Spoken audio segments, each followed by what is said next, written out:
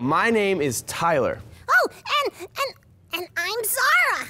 And we are both so glad that you guys are here today. Yeah, we're gonna have so much fun. We're gonna sing and dance and learn. And oh, wait, Tyler. Yeah. What should we do first? There are so many fun things. There are a lot of fun things to do. I think we should start by singing a song to Jesus. Oh, yeah! So, okay, kids, stand up. And get ready to sing! Here we go. This song is called Brave. It's all about how God's love makes us brave. We're going to start by singing, No, I Won't Be Afraid, for You Are With Me. Let's go. No, I won't be afraid.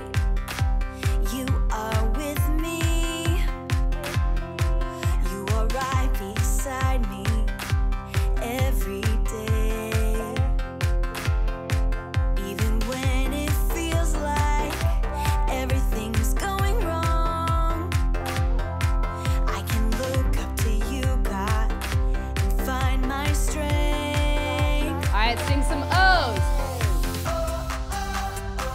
Your love has lifted me above the raging sea, and I just gotta say, your love makes me brave, and I won't be afraid. Sing that out again. Your love. Your love makes me brave. I can face anything. Your love makes me brave. I was lost and afraid till you found me. You lifted me up and gave me strength.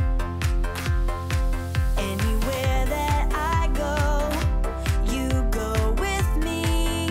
Oh, Lord, you give me the courage to live each day. Let me hear those O's. Your love has lifted me above the raging sea, and I just gotta say, your love makes me brave, and I won't be afraid. Sing out your love. Your love makes me brave. I can face anything. Let me hear you sing your love. Your love makes me brave, and I won't be afraid. Let me hear you, your love. Your love makes me brave. I can face anything. One last time, your love. Your love makes me brave. Your word will light my way. Your word will help me to stand. I know I'm safe with you. I know I'm safe with you. I know I'm held in your hands. Sing your word will light my way. Arms up like this. Your word will light my way. Your word will help me to stand. I know I'm safe with you. I know I'm safe with you. I know I'm held in your hands. Sing out your love. Your love makes me brave, and I won't be afraid. Let me hear you a little louder, your love. Your love makes me brave. I can face anything. All right, as loud as you can, sing it out. Your love makes me brave, and I won't be afraid. Your love. Your love makes me brave. I can face anything. Sing out your love. Your love makes me brave. All right, now we're gonna sing that again. Your love, I wanna hear you real loud. Your love makes me brave. All right, last time, I wanna hear you as loud as you can. Your love makes me brave. Your love makes me brave. Oh, hey, it's over. Great job, guys. You can go ahead and take a seat. Yeah, that was such good singing. I love that song. Me too. So, what's next, Tyler? Well, today we're going to learn about daring faith. And when we have daring faith, we're brave and we follow Jesus. Oh, I want to have daring faith. Me too. So let's go ahead and learn how do we do that. Well, how? Well, our friends Bestos and Pastor Steve are going to teach us. Oh, cool. So everybody put your thinking caps on. And your listening ears. And let's watch Bestos Asks. I'm ready.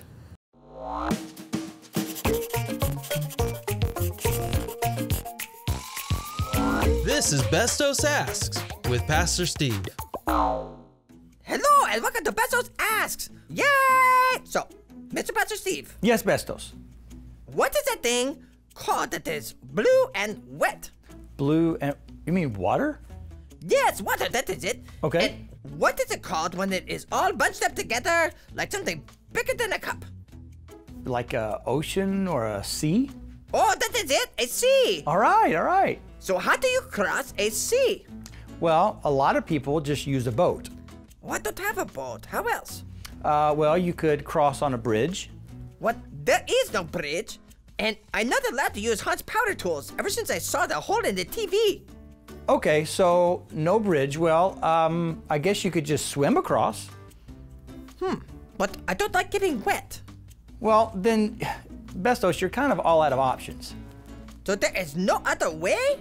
Well, there was this one time in the Bible where God split the Red Sea so that the Israelites could cross over to the other side. Well, I want to do that. Can I hear the story? Of course you can. Just watch. There once was a man named Moses who led the Israelites out of slavery in Egypt. The Israelites stood by the shore of the Red Sea, knowing that the Egyptian army was coming for them. And God spoke to Moses and said, "Lift up your staff and stretch your hand out over the sea." The Lord opened a path through the water, and the people of Israel walked through the middle of the sea with walls of water on each side. When all the Israelites had reached the other side, the Lord said to Moses, "Raise your hand over the sea again." And Moses raised his hand over the sea, and the waters rushed back into place. That was pretty impressive. Yeah, I'd say so. But it would never work for me. Well, the story is miraculous, and it was also for a very specific reason. You see, God had to open the Red Sea so that the Israelites could cross over to the other side to get away from the mean guys, the Egyptians, who were chasing them. But that doesn't mean that God can't do miraculous things in your life today. In fact, God will do miraculous things. We just have to have faith and trust Him. You are right, Mr. Pastor Steve. But that would still never work for me. Well, why not? Because I don't have a stick like Moses. Oh, Bestos, it wasn't about the stick. The stick isn't what parted the Red Sea. It was God who parted the Red Sea. Oh, well, that changes everything. Bestos, why do you need to get across a sea anyway? No, I don't. Well, then why are you asking me all these questions about crossing the sea? Oh, because I wanted to ask you to get me a stick for my birthday. Yay! Wait a minute. You mean you went through this whole thing just to ask me to get you a stick for your birthday? Yes, I really want a stick, but Han said that I can't have one. Why not? Because I stuck the last one to our refrigerator, and all of our juice got warm. Okay, I'm not even gonna ask. Well, that's good, because this is Bestos Asks, and I'm the one doing the asking. Well, thanks for joining us, guys, and we'll see you next time. Yay! And next time I will have a stick. We'll talk about that later. But you said. I didn't say anything about you getting a stick. But I imagined it. You said that I could get a stick? That's not the same thing as me actually saying I would get you one. No.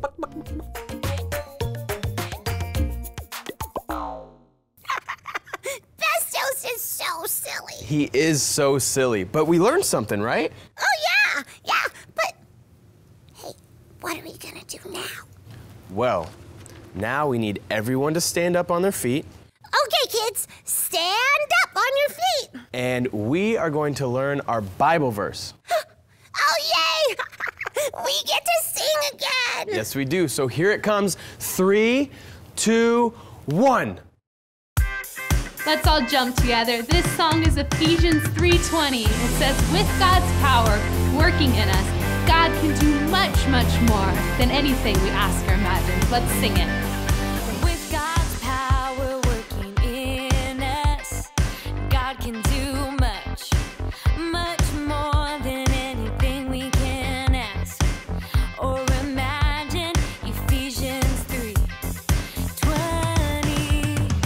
With God's power working in us, God can do much, much more than anything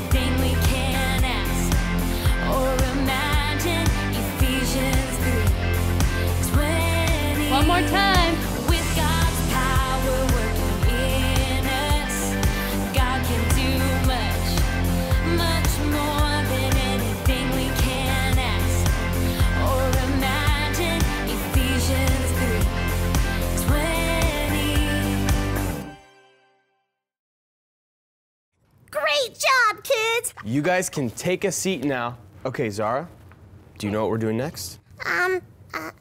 No, I don't know. We are gonna watch Scuppets in space. What's in space? You're gonna have to watch and find out. Okay. So I will have to put on my thinking cap again. Come on, kids, put on your thinking cap with me. And also, don't forget your listening ears. Everyone put your listening ears back on, like this. Oh, hey, Tyler. Yeah. If we're going into space, we'll have to blast off. You are very right. Okay, so everyone make a rocket ship like this. And we're going to blast off in 3, 2. 1.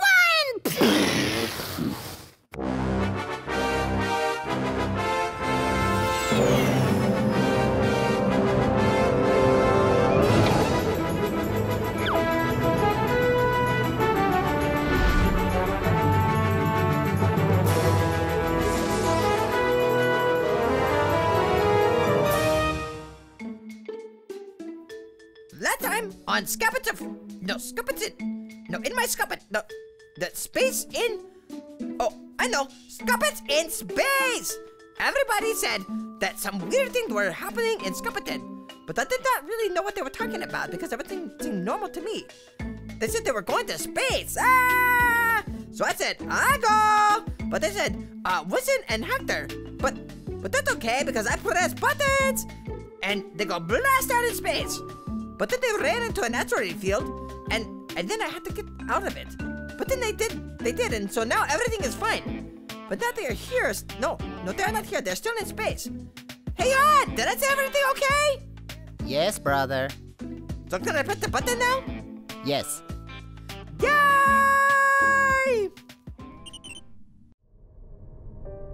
You know, Hector, being up here just makes me think about how small we are. You know, in the whole scheme of things. What are you yapping about over there? Nah, never mind. Wow, look at the moon. I've never seen it this close before. Well, you never been in space before. You know how everyone always says you can see a face in the moon? I never see it. Well, there's your problem. Moon's over here. No, it's over here.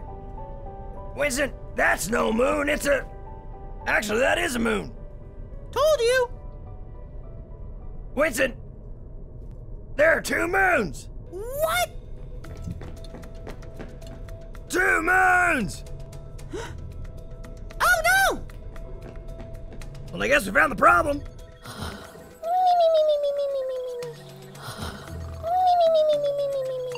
Scuppeton, come in!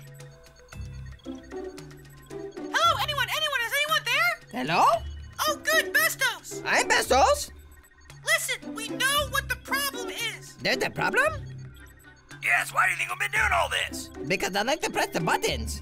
No, you... Bestos, there are 2 moons. 2 moons? Yes, 2 moons. But aren't there always 2 moons? No, there's just 1. 2 moons. Oh, 2 moons. Hi, 2 moons, 2 moons, 2 moons. Everybody open the eyes, 2 moons. Get up. What is it? There are 2 moons. What? I said there are 2 moons. That explains everything. It does? Yes. How? Our universe is perfectly in balance. So, if there are 2 moons now instead of 1, that definitely explains all the weird things happening here. But the question is, how did it get there? I think the question is, how do we get it out of here? Oh, right. Well, I don't know. What do you mean you don't know? I haven't really thought about it. Hector, Winston, how is the moon affecting you up there? Well, I think our rocket is undecided about which moon it wants to go to. Interesting. The moons are fighting each other's gravitational forces. Ah! Give me a minute to figure it out. Sure, take your time. Yeah, whatever you need. Well, so what do we do now? I don't know yet. Do you know now? Still not yet. What about now? Not yet. I'm trying to figure it out. But I need some quiet.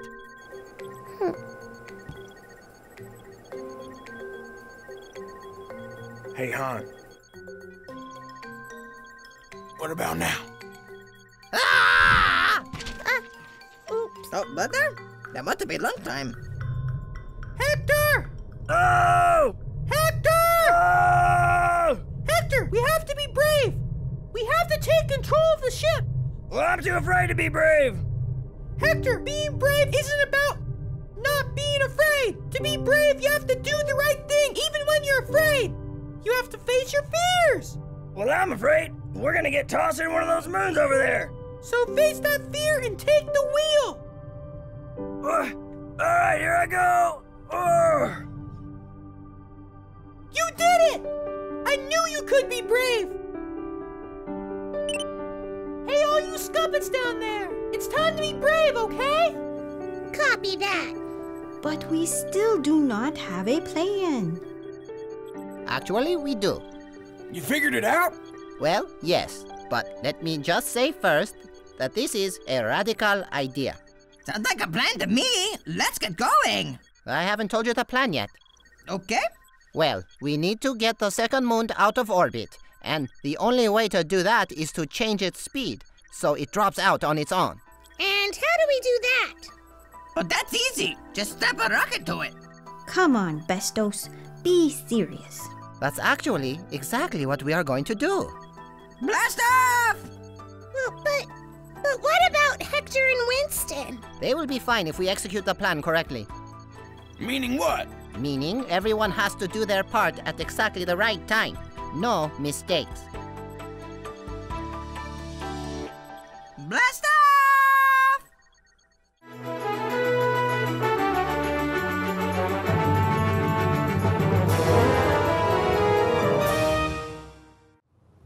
Wow, that was great. Great listening, guys. And great learning. We'll see you all next time. Yes, we will. And until then, remember to have daring faith. Be brave and follow Jesus.